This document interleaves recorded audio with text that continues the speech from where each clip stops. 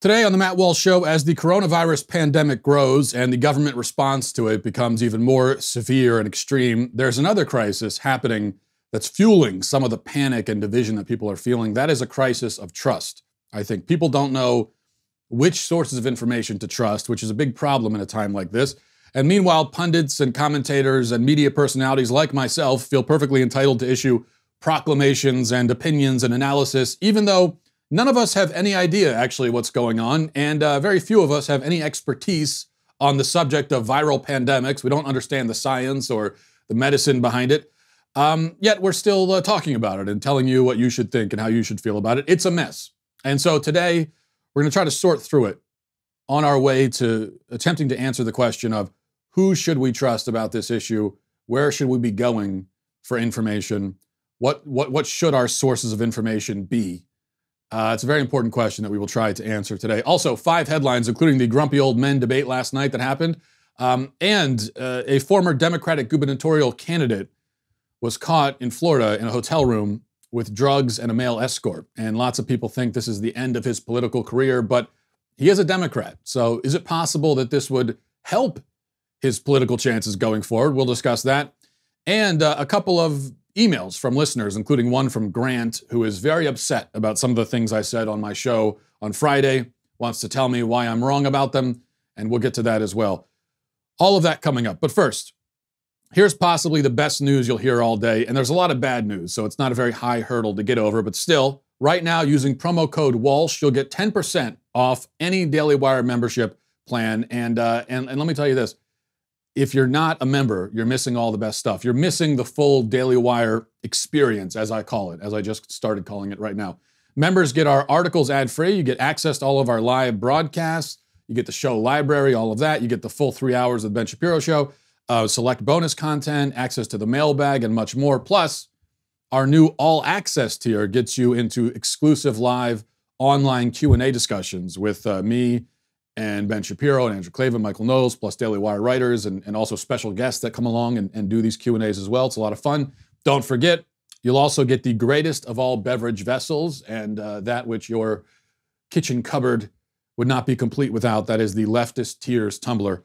All of that, plus 10% off when using promo code Walsh. So get over to dailywire.com, and become a member today. Okay. Coronavirus. So this is tough. I'm trying to figure out exactly what it's kind of a tough job to do right now.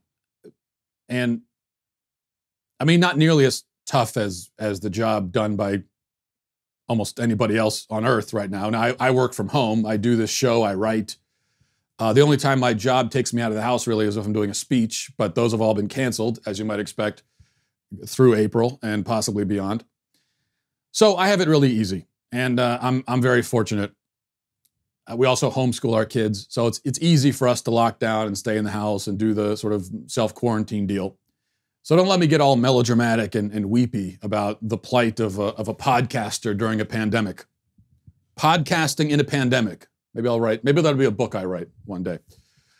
But in my own little sheltered world, within that rather shallow context, there is the difficulty of the coronavirus being obviously on everybody's mind, the thing that everybody is talking about, the thing everyone's thinking about, and something that, whether we like it or not, and none of us do, has begun to take over our lives. Both the thing itself, the disease, and also, even more so at this point, the reaction to it. The governmental response and things being shut down and all that. So I'm not going to ignore it. I have no problem ignoring big news stories and talking about other things usually, but with this one, at least for now, at this point, I feel compelled to discuss it. And yet, like almost any other pundit or commentator, I'm basically clueless about all of this. I don't know anything about viruses, except for the very basic information that everybody knows. But if you ask me, if you even ask me, what is a virus? I'm always asking people, what's a woman when they talk about women? I'm always throwing the left that curveball. Well, when I'm talking about pandemics and giving my opinions, you could throw me a curveball and say, what's a virus? What is a virus exactly? Can you explain it? I could give you maybe 3 sentences, maybe, talking about viruses. And of course, it's a bit of a trick question because scientists don't even know exactly what a virus is. Is it alive? Is it a living organism or not? There's some debate about that. But that only goes to show how complex this subject is. It's very complex. People spend their whole lives studying it and working with it. And they still don't have it figured out. So somebody like me who's never studied it, never worked in the field, never really thought about it, what the hell could I possibly have to offer on the subject? As for pandemics, again, I'm not an expert. Most pundits and show hosts and commentators are not experts. Not even just not experts, but we've never really even thought about it. Maybe we've read some books about it, maybe, but what are we, historians of pandemics? We could sit here and compare, well, this pandemic compares to the Spanish flu in the following ways. No, we never thought about it until now. None of us thought that this would be the issue at the start of 2020. This would be the thing we would be talking about. We thought it would be, one of Trump's tweets or something would be the news of the day. So what real insight can we offer on this? What are our opinions? What are they based on exactly? Now, I've already admitted I was wrong about this issue in the early going. I thought it would be no big deal for the rest of the world. When this first started in China and you started hearing about it, I thought it would remain a faraway thing. I thought the threat of a global pandemic was media hype, and I said so. That's what I thought. And I was very confident in that. When we first started hearing about the coronavirus in the news, I was not worried about it at all. I didn't for a second believe that it would lead to this. I didn't see this coming at all. And I was wrong. Lots of other pundits and commentators and hosts and cable news personalities were also wrong. I'm not trying to deflect by saying they were wrong too, but they were. A lot of people were very wrong about this. See, the thing is, though, most of them won't admit it. And I'm not going to say any names, but they're just continuing along, issuing their prognostications, delivering their opinions with feigned authority, even though they've been completely wrong every step of the way. Everything they've said has been wrong. But they keep adjusting, keep pivoting. It goes from, oh, this is nothing but hype. It's nothing at all. Don't worry. Okay, well, it is something, but it's not any worse than the flu. Okay, well, it is worse than the flu, but the panic is the real problem. The panic is the real threat. On and on. No acknowledgement, no accountability, not taking a second to say, hey, you know what? I've been wrong on this, so take a grain of salt with everything I'm about to say, but here's my opinion. Just continuing to spew these half-baked theories, continuing to provide analysis that's based on a near total lack of underlying knowledge on the subject. Whatever you think about what's happening, whether you think it's overblown or not, whatever you think, there's no denying that we are in the middle of something very serious, something that is something that is certainly not unprecedented in the life of mankind collectively, but it is unprecedented in the experience of modern Americans, mostly because we have lived a sheltered, comfortable life, and we have collectively experienced very little hardship, with a few exceptions, of course, notable exceptions, 9/11 being one of them. When I say unprecedented, I refer both to the disease and the reaction to it, the whole thing. This is not just an issue to be argued about. This is not something that lends itself to talking points. It's much bigger than that. We're dealing with something much bigger. The problem is that we have so many streams of information, so many people screaming at us, so many sources of fact and opinion masquerading as fact, that it's difficult to know who to believe, who to trust, who to turn to. And you're tempted to turn it all off and say, I'm going to tune it all out. I don't want to hear any of this stuff, which maybe ultimately is not a bad idea. But if you're like me, you don't want to do that because you want to know what's happening. You want to be prepared. You have a family. You feel like you have a responsibility to know, to be prepared. But that brings you back to the question of who do you listen to?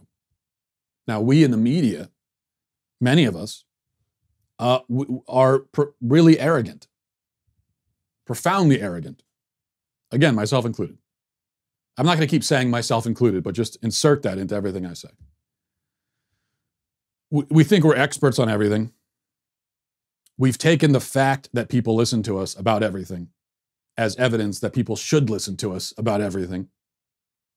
So without any real thought to the consequences, without much reflection really, we start spouting off as if with expertise about the virus, about the severity of the threat, about the government response, the reasonableness or unreasonableness of it.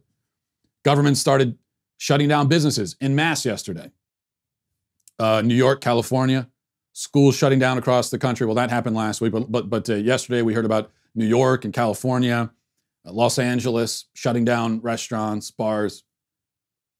And this happened. And the commentators and pundits and media people, they all chimed in immediately, quite confident that this was either the wrong move or the right move. They had it figured out immediately. They heard about it 2 seconds later. I know if this is right or wrong. Meanwhile, this is an incredibly morally complex issue. We're weighing the risk of economic collapse, which is a very real risk when you start shutting down businesses across entire cities and states for weeks at a time, if not longer. So we're weighing that against the need to save lives, which is a very real need. And the threat to human life is also very real. So if these drastic measures have a good chance of saving 100,000 lives or more, and there are experts who say that that's the case, then is it worth it?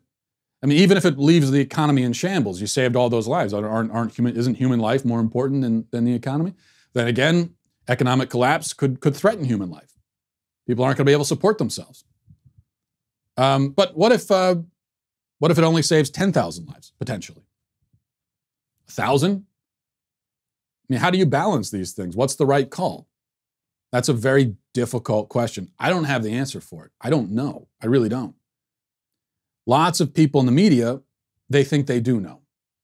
They've got it figured out, like I said, right away. They thought about it for 2 seconds, boom, they know. And they'll tell you all about it, right? Now think about that for a second. Think about this. Something big happens. New York City shuts down schools, restaurants, bars in response to a viral disease threat. And within seconds, the pundit class, the media members, know exactly if it was wrong or right. And they issue that opinion with total confidence. A decision that a group of people in high levels of state government agonized over, presumably, debated, a decision that presumably was informed by intelligence on the spread and nature of the disease, probably some of which we are not privy to, a decision that experts in the field were involved in. That decision, within 12 seconds of being announced, was immediately categorized as simply right or simply wrong.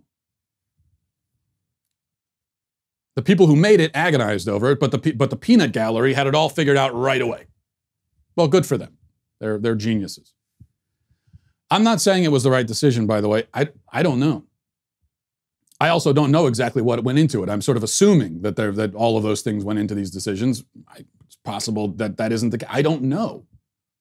I just don't know. I don't think you know. I don't think most of the people talking into microphones and talking into cameras today, I don't think most of them know. I don't know if we'll ever know. The thing is, if these measures do prevent a catastrophe on a scale of millions infected and many thousands dying, it would seem that, well, then it was worth it, right? But how will we know what could have been? We won't know. Lots of people, especially the media, will pretend that they know what could have been or what can be or what will be, but they don't. They won't. They can't. They never will. And so if the worst is avoided and it doesn't become what a lot of people worry it will become, the disease that is, you're going to have folks in the media saying, see, I was right all along. You see, I told you. Yet how the hell do they know? What if these measures weren't taken? What would have happened? They don't know. They're just pretending they do. They're playing a game. Here's my point. In a time like this, it's difficult to know who to trust.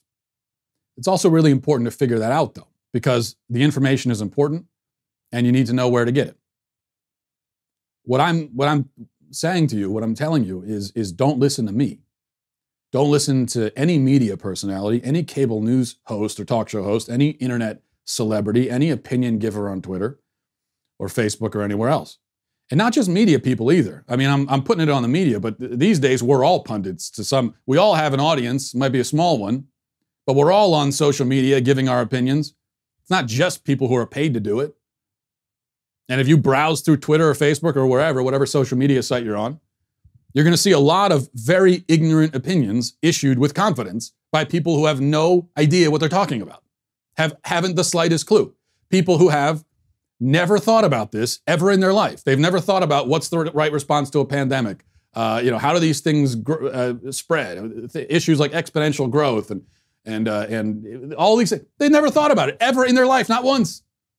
And now it happens, and I know exactly what's going on here. I'll tell you. And so it's not just from the media, it's everybody just talking at each other.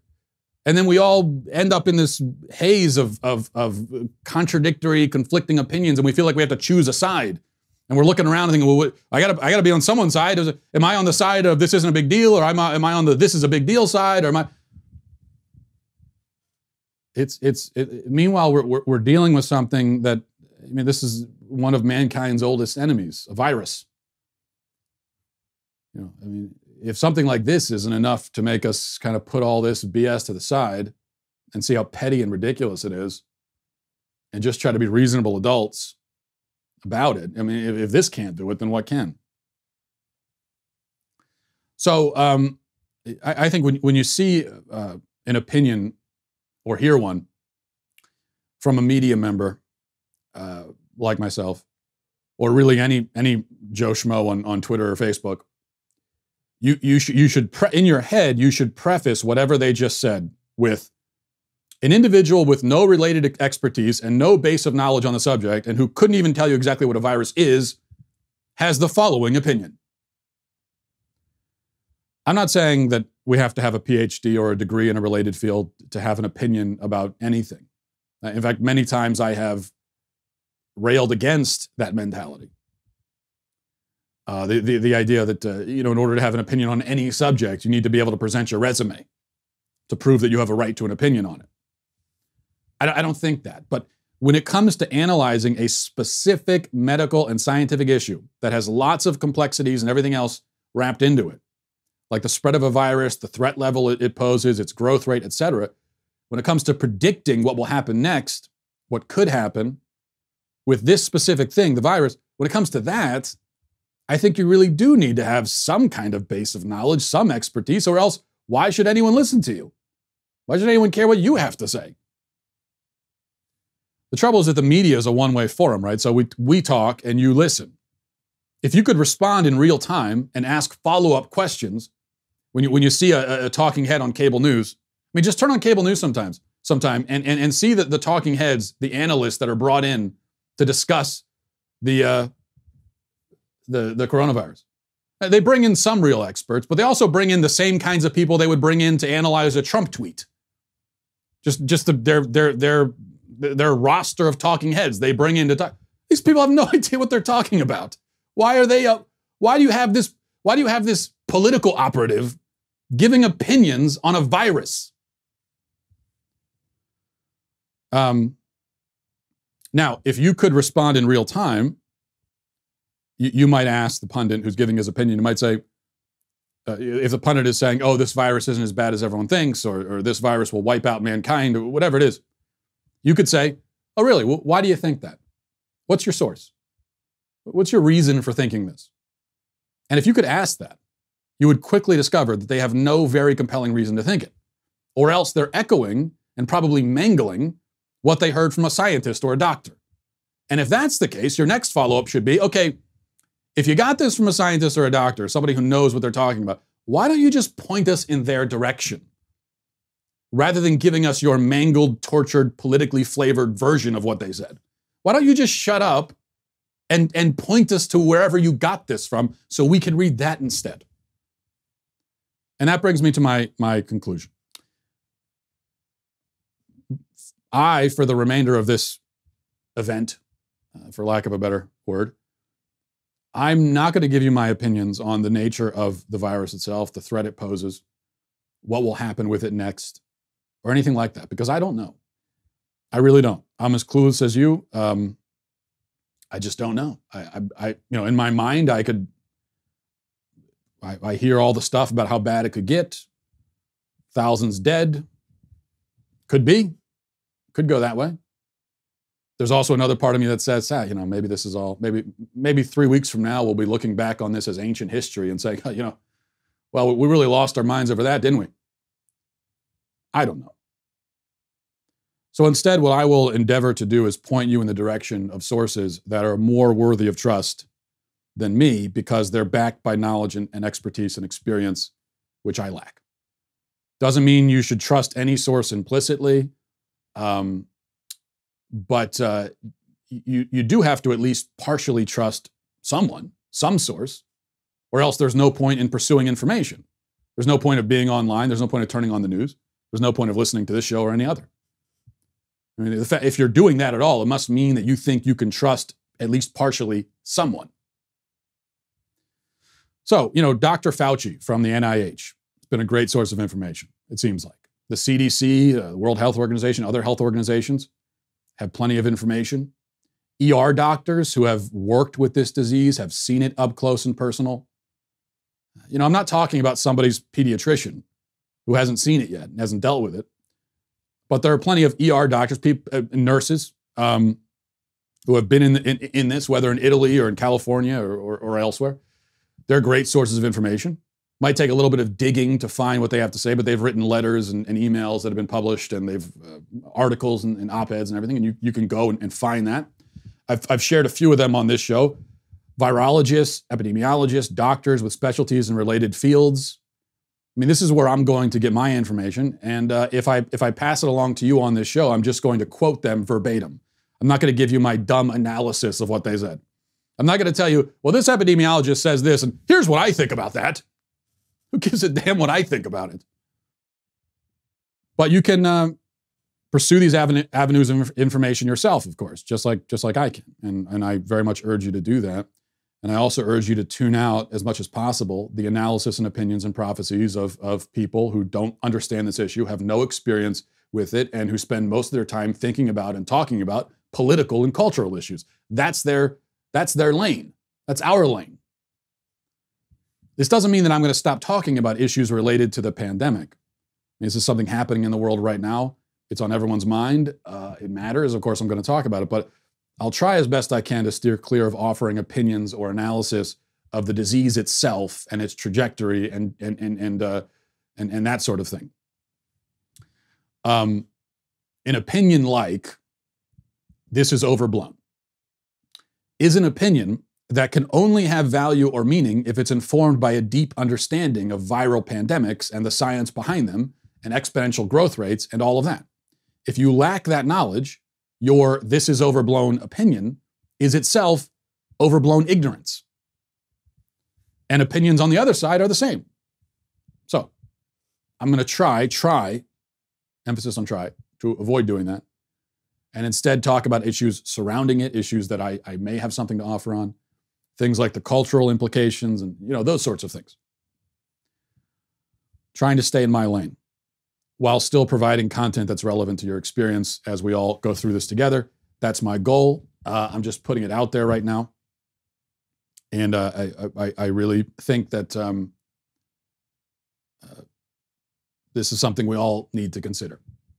Because you want to talk about panic and hysteria. It's only going to get worse if we keep listening to every dumbass sharing his ignorant, ill-informed, or rather totally uninformed opinion about a subject he doesn't understand. All right. Now we'll move on. Let's go to emails. Or no, actually, I'm all screwed up here. Let's go to, see, I don't even understand my own show. I can't even do my own show. So what could I tell you about a pandemic? 5 headlines is what we're going to do instead. Number 1, there was a Democratic debate last night. I don't have much to say about that either, but it was mostly 2 old men yelling at each other. They held it in a studio, no audience, so it was just because of they were trying to practice social distancing. I will say I like that format, having 2 people talk to each other, and without the brain damaged hyenas in the audience making all the noise, and without the moderator cutting in every 12 seconds, but just having them in a room, no audience, just talking and arguing and debating, actually debating. That was the crazy thing about the debate last night. There was actually a little bit of real debating, which we very rarely see in a debate. So I like that. As far as the substance of it, it was what you would expect. I guess the pundits are saying that Biden won because he escaped without injury. He escaped without injury because he only made about 5 embarrassing mistakes rather than his normal 27. And so because of that, it's essentially a huge victory for him. One of the mistakes was when he, and Bernie did this also, they both kept forgetting which disease is in the news. So they went through SARS, swine flu, Ebola. Couldn't remember. I mean, if you've been living in a cave for the past few weeks and you turned on this debate, you would be really freaking out right now because you would think that there's a SARS, swine flu, coronavirus, and Ebola epidemic happening all at the same time. I was kind of expecting by the end of it, they would be promising to make sure that we finally come up with a vaccine to defeat this polio epidemic once and for all. I thought that's where this was going, but didn't quite get there. Bernie was Bernie. He had a few great lines, such as when he said, I've got Ebola in my head. That was a direct quote from Bernie Sanders. I've got Ebola in my head. At another point, he starts bragging about all the soap he uses. Says, I use lots of soap. Both are real quotes that he uttered. But I think his best was this. Have you been on the floor of the Senate? You were in the Senate for a few years. Yeah. Time and time again, talking about the necessity, with pride, about cutting Social Security, cutting Medicare, cutting veterans programs. No. You never said that. No. All right. America, go to the website right now. Go to the YouTube right now. This guy, yeah, I'm telling you, I can tell why the youths love him. He very in touch with the youth of today. He just understands. Later on in the debate, he said that he stays in touch with America's youth by listening to his Christina Aguilera CD on his Walkman while he's rollerblading. Super relevant stuff. And that's it. I have nothing else to say about the debate. I hope you enjoyed that analysis. Number 2, interesting story here about a guy who earlier in the month went to stores all over Tennessee and bought up all the hand sanitizer because he saw what was coming. Bought up nearly 18,000 bottles of hand sanitizer, and then he planned to resell it on Amazon, which he did. Matt Colvin is his name. He did manage to sell a few hundred bottles at prices between $8 and $70 for the hand sanitizer. But Amazon quickly shut him down, saying that price gouging, especially during a pandemic, violates their terms of service. Okay. When this all came to the attention of the media, he was profiled in the New York Times, and he was originally anyway, he's changed his tune, but he was originally unrepentant about price gouging during a pandemic. He never anticipated the struggle other families would go through because of a shortage. Would you say you're sorry? Sorry for sorry for buying all of this product?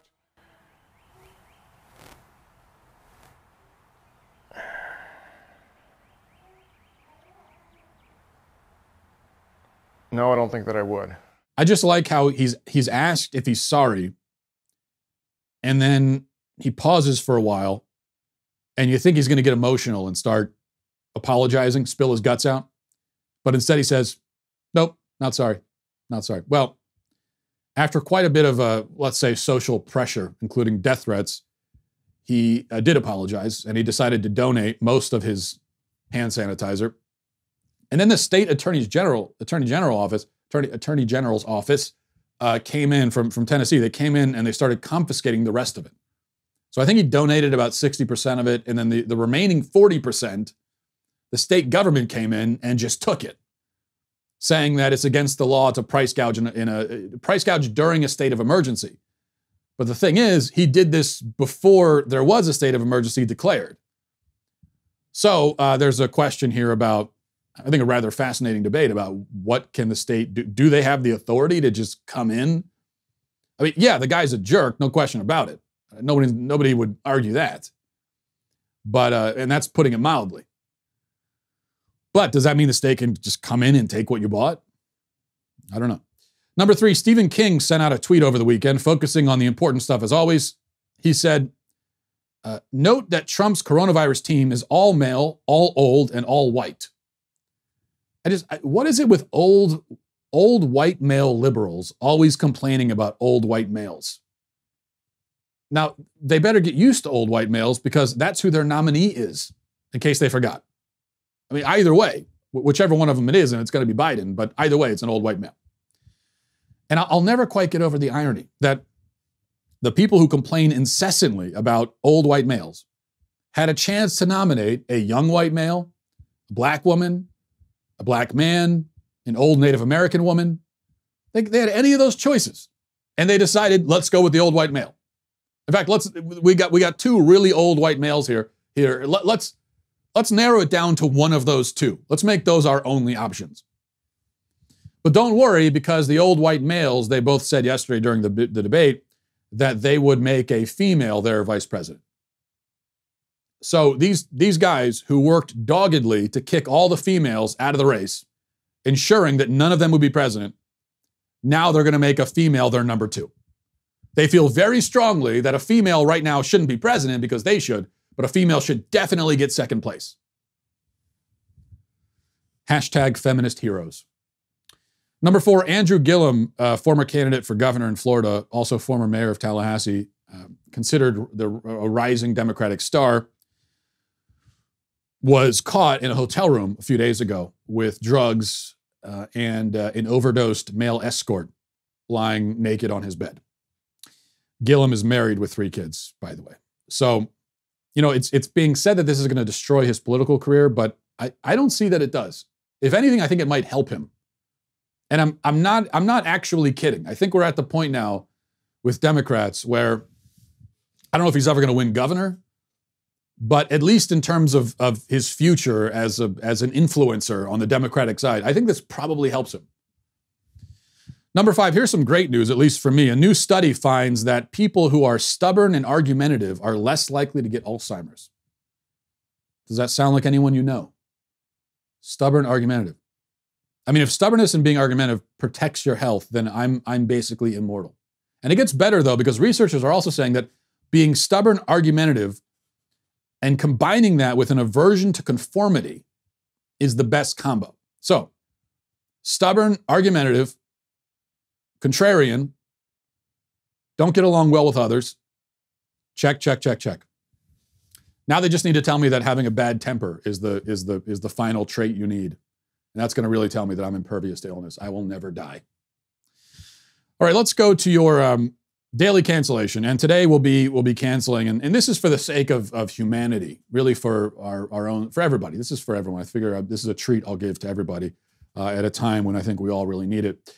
We will be canceling all mathematical statistics, especially those involving the number 500 million. So you remember last week the famous incident involving the 500 million statistic on MSNBC with Brian Williams and the woman who we later discovered was a victim of racism because people made fun of her that she can't do math. We won't get into that again. Well, there was another incident like that involving a different leftist. We're really on the verge of an epidemic here. And the only way to stop it is to act quickly and take precautions, which is why I'm canceling statistics involving the number 500 million. In fact, I think I'm going to cancel statistics in general. I'm going to cancel mathematics in general. I think it's the only safe way. So here is Brianna Joy Gray, works for the Sanders campaign, and she tweeted the other day. She says, "It's great that everybody is coming together around this crisis, but people are in crisis every day. 500 million Americans go bankrupt from medical debt every year. 68 million are un- or underinsured. We've been in a state of emergency. We need a president who acts like it. 500 million Americans go bankrupt every year. 500 million Americans. Okay, that would mean either that there's 500 million people in America and every single one of them goes bankrupt every year annually, or there are billions of Americans, possibly trillions, and 500 million of them go bankrupt every year. In either case, there's a bit of a problem with accuracy here. There are, in fact, 327 million Americans. 500,000 of them go bankrupt every year. So she was only off by about, 499.5 million? It's a slight error, that's all. But I don't blame her, really, because clearly there is a problem, and the problem is with math itself. Math, we must remember, according to Scripture, was invented by the devil. It took us many years to free ourselves from the chains of mathematics, but we did with the invention of calculators. And then the final blow to math came when we invented cell phones so that we could carry calculators around in our pockets all the time without looking like dorks. It was just kind of a way of really the cell phone originally, I don't know if you're familiar with the history, but originally it was invented just as a way, as a cover, basically, a cover story for an alibi for the calculator that we all carry around in our pockets. So that anytime there's a math question, we come across any sort of math difficulty, just pull out your phone. And that's it. That's all you need to do. Use your calculator. And if it's a more complicated question, like, if somebody were to ask me to find the hypotenuse of a prime number of a trigonometry, then I could just Google it. And if the calculator and Google don't work, then I can cry and tell you to stop harassing me. That's the last resort. Either way, math is not needed and is therefore canceled.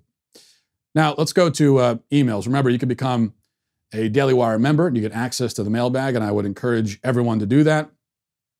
We're going to go right to a couple of interesting emails. I'll save a few of them for later in the week, but we'll go right to Grant with our Why I'm Wrong segment. Grant says, "Hi, Matt. I have to tell you, I was really angry about what you said about the president on your show.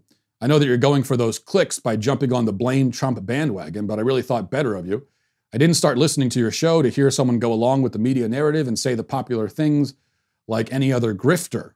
Extremely disappointed." Okay, Grant. So I guess it's time for the bi-monthly tradition where I explain how grifting and click hunting works in the age of Trump, because a lot of people don't seem to understand. And since that's been the theme of the show, I'm talking about the media and how useless we all are. Maybe this is a good way to cap it off. So here's another explanation of how things work in media. I did criticize Trump on my show on Friday. I criticized his response to the crisis, at least his response up until Friday when I did the show, because I thought it was worthy of criticism. He's been better since then, but up until that point, it was bad, in my opinion. So I gave my opinion. I gave my reasons. Agree or disagree with them. But I'm being honest about it. And I'm telling you my point of view. That's all. I'm just telling you what I think. Same as I would do for any president or politician. See, to me, Trump is not a special case. Trump isn't special. He's just a man. He's a politician. He's not the devil. He's not Hitler. It's not like everything he does is wrong. He's not plotting to destroy America. Okay, he's not a fascist dictator. But he's also not God. So I'm not going to sit here and sing his praises at all hours of the day. Right? He's not all knowing and all wise and all loving. He can be wrong. That's the way I look at him. That's the way I look at every human being on earth. That's especially the way I look at politicians. And so why would he be any different? That's the way I approach it. Now, that's not to say that my praise or criticism is always right. Maybe it isn't. Maybe it's wrong sometimes. Maybe it's always wrong. Maybe I'm a total idiot and I'm always wrong about Trump. That could be the case. But that's not really the case you made. You weren't explaining why I'm wrong. Instead, you went to my motivations. And you were trying to diagnose my motivations. And this is what people often seem to do. In your criticism, you claim that for me as a conservative with a mostly conservative audience, criticizing Trump occasionally is something I do for clicks and to make people happy and to get applause and adulation. Now, that is so hilariously wrong and off base and detached from reality that I can't believe you believe it. But then again, like I said, a lot of people say this kind of thing. Anytime I do criticize Trump, I get similar emails to this. It seems like a lot of people do think this, and so I will address it. And I'll try to break this down for you. I've explained it before, I'll explain it again. And this is an area where I have some expertise because I'm in conservative media, and so I think I can speak to it. Ever since Trump came on the scene, there have been two approaches to Trump that will get you clicks and make lots of people like you. No approach is going to make everybody like you. That's impossible. So that's off the table. But in terms of growing an audience, building your own little amen chorus, getting clicks, making money, there are two approaches. Now, obviously, if you're on the left, there's one approach, and that is to criticize Trump at all hours, in all occasions, over everything, give him no credit for anything ever. If you're on the left, that's what it is. And very simple, that's your approach. Okay. For conservatives, though, You can take the Jennifer Rubin approach, and that is to become, for all intents and purposes, a full-on Democrat, criticize Trump always in every situation, make him out to be Hitler, try to get Democrats elected, start supporting Democrats openly and basically campaigning for them. And the result of this, which is what some conservatives have done, some so-called conservatives, the result is that you're going to be despised by people on the right, but you might get a CNN contributorship. You're going to grow a nice little audience for yourself. You could be the token cable news conservative who criticizes Trump. You can write a book. A book will probably do pretty well, and it's going to get, you'll get a lot of cable news hits to sell the book, and all that kind of. You'll get good reviews. Okay, so that's one approach. Have I done that? Do you think CNN is knocking on my door? Am I on here spewing Democrat talking points every day? No, obviously not. So then there's the other option. And this is the less risky option. And it's the one that many more conservative media figures have taken. This has been their approach. And that is to become full-on Trump groupies, stopping very short of deification, and in some cases, not even stopping that short. Trump is never wrong, never worthy of criticism. Everything he does is brilliant. Everything he does is wonderful. He's the best president ever. He's a hero and a pioneer, the savior of America. America is great now because of him, and it will be less great when he's gone.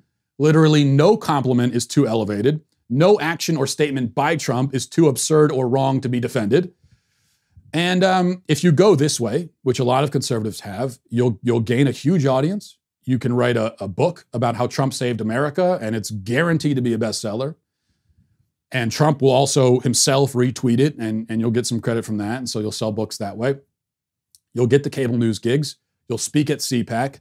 You'll be loved and adored by Trump's White House, and because they pay very close attention to Twitter and to their supporters in the media, and so it's going to get you close to power that way. It's guaranteed to make you money, and it's a very easy approach. Now, I'm not naming any names, but there are people who are celebrities on the right now who make a lot of money and have a huge audience, and they do sold-out speaking events and they sell books when the only thing they have to offer is effusive praise for Trump. That's all they have. That's it. They've got nothing else. They have no other insights into anything. They have no analysis to offer on anything. They've never said anything interesting ever. All they ever do is just say Trump is wonderful. That's their answer. And they go around saying Trump is wonderful, and they become celebrities. They made a lot of money. There are people like this. Like I said, not going to name names. I don't think I need to. Now, I could have done that, I could have gone that route.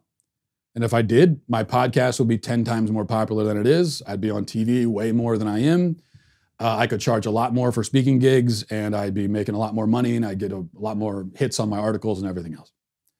Now, the approach of treating Trump not like the devil or like God, not as always praiseworthy or always blameworthy, the approach of criticizing him, sometimes harshly, when you think it's warranted, whether you're right or wrong, but when you think it's warranted, and defending him, sometimes passionately, when you think that's warranted, that is the very last approach that someone who is just in it for clicks and praise would take. If there's a grifter going down that road, he is the dumbest grifter of all time. He has taken the most difficult path to grifting. There were much easier things he could have done. Now, I'm not saying that those of us who take this approach, and I think here in the Daily Wire, this is the approach that we take. I'm not going to speak for anyone else. I'm speaking for myself, but I also think that that's a general approach as well. I'm not saying that we're like heroes or something or martyrs. We still do well for ourselves, and we enjoy our jobs, and in fact, we don't really have jobs, and so we live comfortable lives that way. So I'm not saying that you should build statues to us and honor us for our heroism. I'm just saying that if you think that on a conservative media person who on occasion issues a harsh criticism of Trump, if you think he's doing that because he wants clicks, you honestly have no idea how this works. When I said what I said about Trump on Friday, I knew I was going to get killed over it. I knew it. I knew I was going to get all kinds of angry messages, people saying, I'm done with you, I'm not following, I'm not listening anymore. There's going to be a lot of very angry comments in the YouTube section about how I'm the worst host in the Daily Wire, I'm so terrible, I'm the worst, I'm awful. I knew all that stuff would happen. I would lose subscribers, I would lose listeners, and that's, you know, it'd be much easier to just not say it. And sometimes I think maybe that's the path I should take, because maybe it's more prudent to just leave it alone and say nothing. But I can't help myself because I'm a loudmouth, and so I'm just going to say what I think. Again, not heroic. I mean, I'm still here doing this very easy job, but I also just think you should understand how grifting and click hunting works. And if I was interested in doing that, if I ever go that route, you'll know it. Okay? Because if I go that route, it's going to be every single show is going to become about how wonderful Trump is, or every show will be how evil he is. If that's what this show turns into, then you'll know that I've sold my soul, and now I've gone full on grifting. And if I do that, just, you know, if you see me in public, just slap me in the face, please. Do me a favor. Slap some sense into me. Don't really do that, though, please. That would be assault, and I would call the police. All right, we'll leave it there. Thanks, everybody, for watching. Thanks for listening. It's been a very, hopefully, honest show, and we've accomplished that at least. Stay safe out there. Godspeed.